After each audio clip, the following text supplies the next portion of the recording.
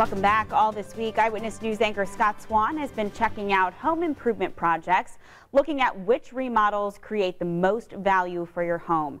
Today, he shows you the transformation one Carmel woman made at her new place. We are a lover of the arts, and we have glass that we have collected in our travels. Judy's great room looks a lot different today than it did when she moved in. It was nice, but not her style. This is what she wanted. It cost her $16,000 to get it. This is an electric fireplace, and we designed this wall actually around the fireplace. Judy also decided to spend $2,300 remodeling her kitchen, which included different lighting and new paint. I think the most significant thing that we've done in the kitchen is that we changed the height of some of the granite.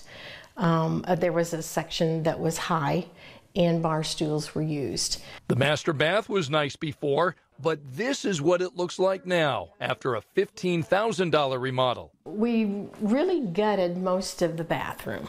We kept the cabinetry, but we changed the hardware, changed the tops of the sink, went to a more contemporary style of the square undermount, and then of course repainted to the colors. Changed the lighting again to be a little bit more contemporary. Judy is enjoying her updated home and offers this advice for people thinking about remodeling their own house. You have to think of how you live and what you like. That's what we based our remodeling on.